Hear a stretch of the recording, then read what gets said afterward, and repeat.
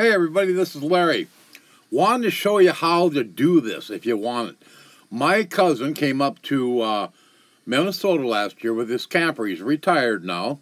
He's up in Hackensack, about 60 miles north of me. And he's got a fifth wheel that he pulls along. And he's up here most all summer. But he misses his garden.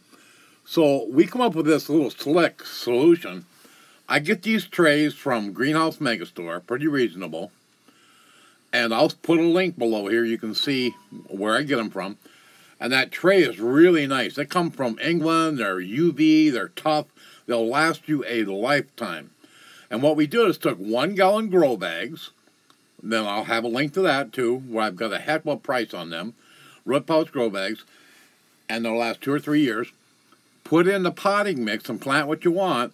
Lettuces, whatever. Or you can use 2 gallon or 3 gallon if you want to do something. You can even do tomatoes. What's really nice about this is a super fast way to set up a garden. If you only have a small patio or a little place that you can do it, this is so much neater and looks so much nicer than a kiddie pool or anything like that. This is really slick. It's a large pan, but it's only like 1.5 inches, 2 inches deep.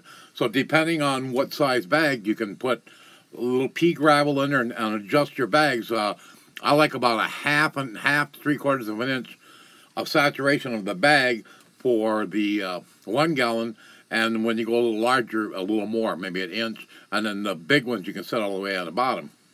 Say if you want to put a 5 gallon grow bag in there and you want to raise some tomatoes or peppers or something, or you could raise like a patio tomato, you could just set the bag on the bottom. Once you've got all your bags in, then you put the float assembly, and I'll show you that. We come up with this really cool float assembly. It makes it so simple. It comes with everything you need. The hose, I've got it in 2 different variations. One's 3/8 inch hose. Say if you wanted to hook it up to a rain barrel, so if there's a little debris or something, it's still going to go through. And the other you can hook up and hide the hose real easily if you want to put it on your porch or something with 1/4 inch hose. I have 2 different variations. I'll have a link to that too. But here's the whole idea. You take the tray, you put your grow bags in there so you know how many are going to fit. Make sure you can get that float assembly in there. Put it wherever you want. Make sure it's level, the whole tray.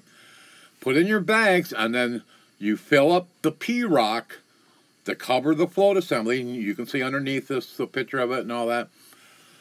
And then you turn it on, and it will maintain. It comes preset with about a 1/2 inch. You can adjust it. There's a little wing nut. You can adjust the float. And this is slick. He loved it because he would be up here at his fifth wheel, enjoying it and having a ball, and then he might go home for a week to see his wife, mow the yard, and different things at home, and come back up, and his stuff just grew fantastic. So this is a super simple way to do it without a lot of money, and you can do it fast. And I'll put links underneath in the comment section for all this stuff. This is Larry. Thanks.